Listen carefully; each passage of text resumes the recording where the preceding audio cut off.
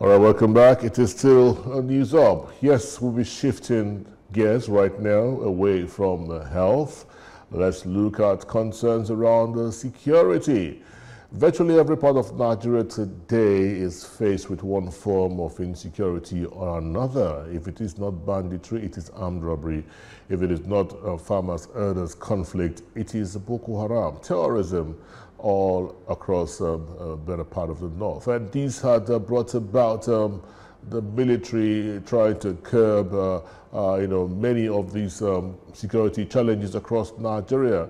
And this wouldn't have been the case if we have an effective security force, which is the police. So today on the show, we'll be looking at the concerns around demilitarizing Nigeria, building the police and into an effective security force. So that is our focus right about now. And we're being joined by a social commentator, Adeola Shoeton, joined us via Zoom this morning. So good to have you on the show, sir. Good morning. Yes, thank you. Good morning. My pleasure to be here. So good to have you. We're hoping to be joined by, okay, we have Mike. We have Mike out there, who is a conflict analyst on crisis in northern Nigeria, also joining us via Zoom. Mike, good morning and welcome to News Up. Thank you. My pleasure to be here. Fantastic. Let me start the conversation with you, Mike, knowing fully well your area of specialty, which is conflict resolution within the northern Nigeria. Conflict analyst. You heard about the aerial bombing in Kaduna just yesterday. We have mixed figures here and there about the numbers of casualties. What can you make of that ugly incident, Mike? Let's start with that. Okay, I think we have a frozen signal there with Mike. Okay, I can speak with Adeola. Can you hear me now? Oh yes, I can hear you now. Speak on, Mike. Yeah, go ahead. All right, please. All right, you were telling me something. You were asking me something. I did ask you what you make of the aerial bombing of Kaduna, of some area of Kaduna, a village in Kaduna yesterday that has led to the death of tens of villagers. What can you make of that incident, Mike, if you can hear me? Well, this is one of the parts of war. Whether you want it or not, northern Nigeria is in a state of war. Whether the government is denying it or not, this is no longer terrorism. This is no longer banditry. This is what we call war. We are in a state of war. And it has lingered for a very long time. The strike on the village in Igabi is a very sad one. It highlights the fact that northern Nigeria is in pain. It is in agony. The fact is we are being brutalized, we are being terrorized, not by the military, but by terrorists, by people who are riding arms, who are riding on bikes, who are kidnapping, who are looting, who are burning down villages. And what really happened yesterday was a kind of mistake that happens at least in all crimes. I know the U.S. also had in the past friendly fire, where their jets mistakenly bombed maybe their troops. What happened?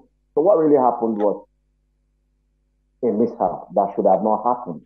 Probably the army should have had their intelligence right. They should have had men on the ground who would have directed the strike. These people that were attacked yesterday or that were bombed yesterday were actually celebrating the death of their prophet. And unfortunately, not yesterday, 3 days ago, and unfortunately, the Nigerian army thought it was the massing of bandits, and then they mistakenly bombed them. But the good thing was the army actually owned up what actually happened, and the state government also promised compensation, promised to take care of the victims, the treatment, and other things. And we pray that this kind of things should not be allowed to happen. And that brings us to the fact that the government the federal government needs to quickly build up its military to end up terrorism. It's not only happening in Igadi, it is happening in Chukun local government, it is happening in Giwa local government, it is happening in Burnungwari local government, where terrorists, armed terrorists, have overwhelmed the community. And they are setting up parallel governments. People cannot walk free without being taxed. You cannot do your thing without being killed or being kidnapped and asked to pay money. This is ungovernable space. And the federal government needs to act quickly to restore law and order. Whether you want it or not, it is going to move to down fast, except quick actions are taken. That is it for now. Thank you. All right, let me come to Adeola this morning. Thank you so much, Adeola, for joining us on the program. You've heard the thoughts there by Mike concerning the unfortunate incident that occurred in Kaduna on Sunday. We'd also like to get your thoughts about it. Well, first thing, that is not the first time. It's been happening over the years, particularly since this civilian government came to be 1999. Of course, there is no problem with that solution, none. But in looking at the solution, you have to look at the basics. What are the causes? First, there is the case of total dislocation of the context of Nigeria as a country. There is a conflict over the years on land ownership, residents, and so-called immigrants. And there's also contest for power on the basis of who controls what. Of course, poverty, mass poverty, which is the bottom line of all these conflicts. Yeah, it's a state of war, no doubt about that. Anywhere you have not only killing, not only insecurity, you have a feeling that you are not secured. You don't wait till you are killed, that you are not secured, that you can be killed the next day, the next minute, the next hour. That is a state of war. And this is even worse, because we are talking of a war that is not conventional, where war is not declared officially, but people know that they have to kill every day, and at times getting, away with it. And you discover that when you look at the structure of Nigeria, and this is where we're talking, that there is a need for referendum. People must decide how they want to live together. To me, that's a major issue too. Because when you have a nation that lives on falsehood and lives on the basis of unity at one point, things like this will continue to happen. We need to reconsider Nigeria by what terms people want to live, and all issues must be cleared. You see, nationhood is, to me, is artificial. It's artificial. Native is biological and natural. I'm an Egba man now. I cannot change my citizenship. I cannot change my native from Abeokuta to become maybe Texas. No, but I can change my citizenship. So what that means is that we don't overemphasize citizenship at all costs because it's just a geographical issue. A lot of Nigerians, even as we are talking now, you see people changing that. citizenship applying through internet and what have you. But they cannot. If you are from Benin, if you go to US, Canada, you cannot say you are not from Benin. Now you can abandon Nigeria totally. An Ibadan man that goes somewhere outside Nigeria cannot say, even if he has, tribal. So what that means is that you don't pretend that the nation is working. It's not working. Apart from poverty, there must be a discussion on how people want to live together. And we just have to understand that. Having said that, then you look at our government, this one, a successful government before it, you discover that they are not proactive. You see, I think El Rufai came out publicly to say that he took money to appease herdsmen that came to his country, that came to his town to come and kill people. And he was saying it openly, and nothing happened. And these are even not Nigerians. They are foreigners. They are foreign Fulani experts from Chad and Niger. So when you look at loopholes like this and on seriousness of government, then it empowers. It hasn't criminals on both sides or other sides of criminality. So we need to discuss Nigeria, not on the basis of gunpoint unity. No. Even in many other towns, like the gentleman said, that it can move to the south. It's already in the south. It's only that the proportion, is different. It's already in the south. Because you start seeing intra-tribal that is getting into terrorism. Something happened, I think, in Osun about a month ago, where 2 towns were fighting and killing themselves, burning houses. 2 towns with 2 kings. I was at a small town going to Lagos, Abeokuta from Lagos.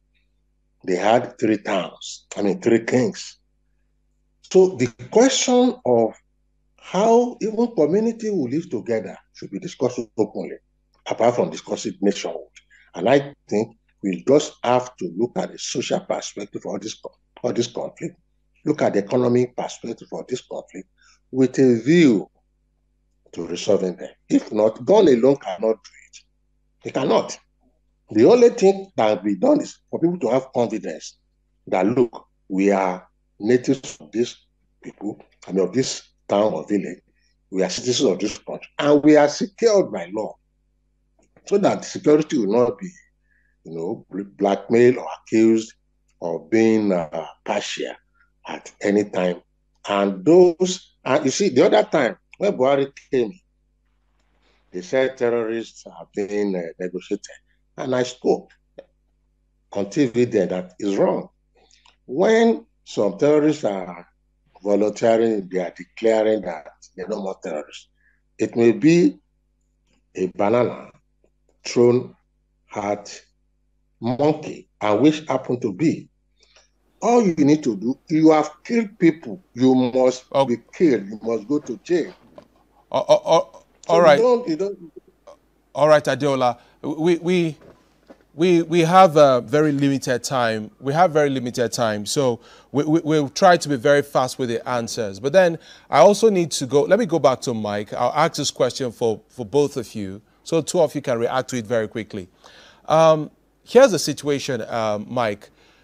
From 1999, just like Adeola had mentioned, we have a situation where we've had the military participating, even now that we're in a democracy, we've had the military participating in one operation or the other, where sometimes the lives of civilians have been put at risk. OD is a major example. We have the Zaki Biam as well. And there are other examples people would want to spot, but then we saw what happened on a Sunday. And to some people, they feel this is not, there should be no excuse with this level of technology whatsoever. So is there any way at any point where we can take out the military completely from the system and have an effective police force to handle matters of internal security? Yeah, you are right. And what we have is a kind of hangover or transfer of militarization from the past military regimes to democracy.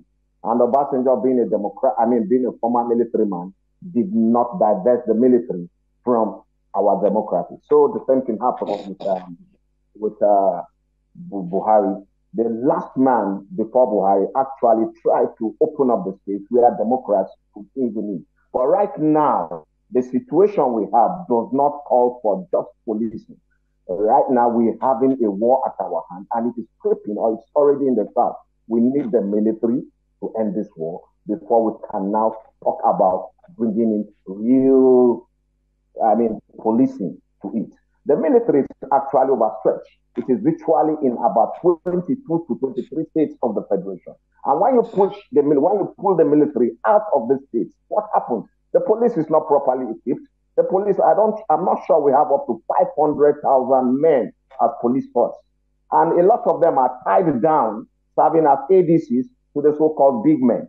So that, for now, is practically impossible. The fact is we need to recruit more men into the police force. We need to recruit more men into the army. And then there is this need for the military civilian, interaction so that a lot of these things can be reduced. But for now, we need to take military actions against what is threatening our democracy and our country. And of course, let me reply, Adiola, the present government, the present president, Tinubu, was a member of NADECO. These are people that are also committed in those days to restructuring this country. I'm sure Tinubu, when he was a senator, said something like he never believed in Nigeria except maybe it is restructured. Now he is the president. He has everything at his beck and call. Every Nigerian that wants a betterment for this country knows that there is the need for the country to be restructured. I'm from the north. There's no doubt about it. But I don't want somebody else to come and take over my ancestral home. And I don't want the influx of a foreign herdsman to my land, destroying my land. We need to sit down and talk about this country. We need to know how this country is going to be run. The Southeast is boiling because they are excluded. They feel excluded. And instead of us to pacify them, we are rubbing it at their face. The Southeast is also at war. The only place that there seems to be a semblance of peace is the Southwest. And of course, with what is happening, Sunday Igboho is there, and he has a lot of followers. And of course, there are a lot of herdsmen, foreign herdsmen in the bush, even in the Southwest. So we need restructuring, we need to sit down, and we need to talk. All these things need to come at a certain price. Vanquish those people that are levying war against the Federal Republic. When foreigners come to Nigeria to attack your own citizens, whether they are Yorubas, whether they are Idomas, whether they are Nupis, whether they are Thieves or Hausa or Fulanis, they are foreigners. When they come to attack a citizen of the country, that means they are levying war against that country. And the federal government, the president, needs to be very swift. That is what was lacking in the former administration of Buhari. He pampered terrorists to a certain level. I thought by now that the current president, the incumbent president, should have gone tough. But what game plans does he have? And I tell you this, if he does not come down hard on these terrorists, whether from the north, whether from the south, in the next 2 years, he'll be grappling with a big problem in his hands. All right, let's carry on with the conversation, Mike. Here we are dealing with this situation, and just like you rightly said, there are people who are of the opinion, some people are of the opinion that the military, now this is not taking anything away from the military, particularly when you look at the huge sacrifices they've made, but there are people who are of the opinion that the military does not even want the crisis in the country to end, maybe because of the benefits. They seem to be making some benefits. As much as I find that hard to believe, it seems to be a strong opinion amongst certain Nigerians. What is your thoughts about that? Well, when I worked with Tukrumamu as his chief bureau officer for the North, Desert Herald, he said the same thing, that some military officers are not really in tune with the war in the North ending. Well, he's entitled to his opinion, but I just told you my opinion. I told you that it is not all about the military, actually. It is about the body language of the president. Right now, I have seen a kind of an ante being upped by the military against the terrorists. They are killing the terrorists, they are bombarding them in the bush, and we are seeing dead bodies. Unlike in the past, where the military will come and say, oh, 20 terrorists have been shot and them have been killed, and you don't have any evidence to prove. So it is not actually the fact that the military is maybe benefiting. Nobody wants to die. The military too are at the front line. A lot of them have been killed. If you go to Taraba recently, about 2 or 3 soldiers were killed. And back in Kaduna, a lot of them, a military plane was shot down in Niger by Dogo Gide's men. So you discover that it is the military who are suffering, and nobody, including the military, wants to die. But the body language of the president will tell. According to President Lambo, the military actually followed what the president and the commander-in-chief did. And he said, and I quote, well, the former president, for certain reasons, do not want the war against bandits to end our terrorists. And that is why the military is incapacitated. And I think I agree with him. The same Nigerian military was in Liberia. They were in Sierra Leone. They were in Lebanon. They were in Somalia. And they did a lot of things. And they won medals, they won laurels. And we fought some wars. You know, we fought the Civil War. We successfully also concluded the crisis, the crisis in the Niger Delta. So it is not the fact that the military wants to keep this war unending or lingering. It is the body language of the commander-in-chief. And that is why I'm saying if Tinubu wants this crisis, this war to end, he can do that. Thank you, Mike. Thank you for that contribution. I think we have Adeola back with us right about now. We're hoping that we can get Adeola back and get his perspective. Yes, Mike, we'll stay with you for as long as we wait for Adeola. Tell us your perspective. You had said initially that we don't have enough policemen to man our domestic concerns, domestic security concerns. And as such, it just might be difficult to get the army off the streets at this point in time. That brings to mind the conversation around state policing. Don't you think we should revisit that conversation again and see how we can increase and improve on our domestic security apparatus? What do you think, Mike? I agree with you wholeheartedly. There is the need state policing to complement the federal policing. And I'm sure before now, we do have the native authorities in the 60s, before it was abolished by the military, and then they came up with the federalized system. In America, we have the county, we have the sheriff, we have the state police department, and then we have other local law enforcement agents. Now, I have no problems with having a local police, the state police, even community police. You understand? It will help to dial down a lot of criminalities that is going on. It will help to stabilize a particular area. But the fear is the military, the government, the individual states might abuse the use of state police. And that is where I think there needs to be a proper constitutional framework of state police. Like, I'll give you an example. In a few days to the end of the former governor's administration, that is El-Rufai's administration, he ordered the local vigilantes, which was formed by the state, into a small community. And what happened was mayhem. You see, when a governor controls the police without check and without balance, he tends towards authoritarianism or dictatorship.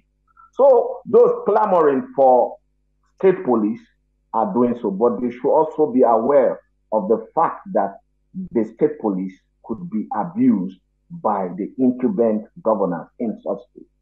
And for the fact that if Nigeria today has a state police, we are actually moving towards a process of restructuring. So state policing is good for the country.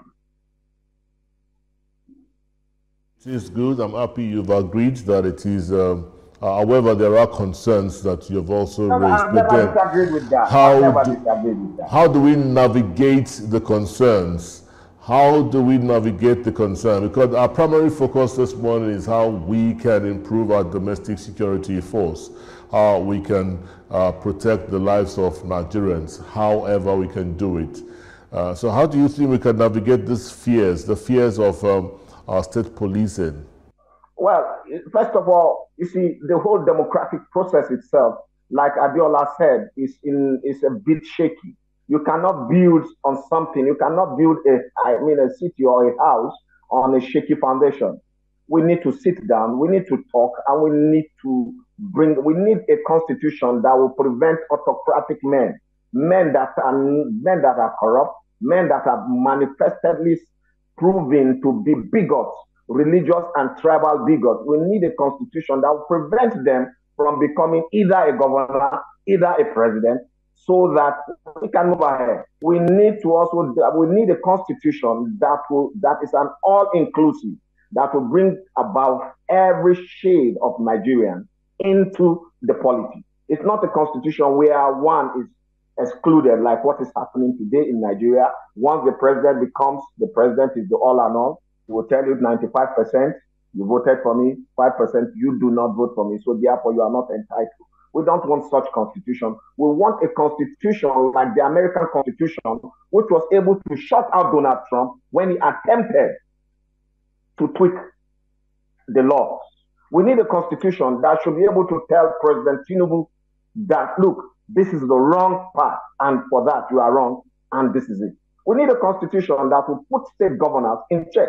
We need a constitution that will be able to prevent foreigners from coming to take over our ancestral homes. If we do that, I'm sure we can now, if we have such constitution, I'm sure that constitution will also provide a framework whereby state policing will take place. All right, Mike Ode, I wish we could go on and on to continue with this. But then in just 30 seconds, Mike, I'll need you to speak into the issue that happened on Sunday. It's something that Nigerians wouldn't want to see happen again. What exactly should the Nigerian military do and all security agents do to ensure that this never happens again? Because all we've heard are apologies, condolences, but this will not bring the lives of innocent Nigerians that were lost. So how can we avoid this completely moving forward? In the next 30 seconds before we wrap up. More intelligence on the ground. Civil-military relations. I'm sure, probably, I am not speaking, I'm only assuming, the military felt a lot of people were gathering. And so that means the bandits were gathering, because that place that is also prone to banditry. A lot of these people, a lot of the communities in Igabi local government have people in the community, residents of the community in Igabi had actually run away. That place is actually overwhelmed by the bandits. So the military thought probably that these are bandits that were massing and they attacked. But if they had intelligence, people on the ground to give them reports, like what we see in the Americans, what we see in the Israelis, they could actually have made the right call. So we need to we need a lot of kinetics, we need a lot of boots on the ground, we need a lot of intelligence, and the military needs to integrate itself into the civilian society. The military needs to bring the civilians closer to it, so that once there is anything untoward, once the bandits or the terrorists are around, they could be informed. But a situation where maybe the military is seen as a very high, a very far off, and you are scared of approaching it, you don't want to go near it, then how do you volunteer information? The military, if it wants this war to be won, and if it wants such things to stop happening, needs to come down, talk to the civilians, interact with the civilians. Of course, we love our military. The military is protecting us, and we know that by decimating or decapitating these bandits and terrorists, they are helping our cause. But they need to reach out to the people. Thank you so much. By reaching out to them, a lot of this mishap will. All right, thank you. Thank you so much. All right. Thank you so much, Mike O'Day, for being a part of the program today. We really appreciate your presence here today. A conflict analyst on crisis in northern Nigeria. Thank you so much for being a part of the program.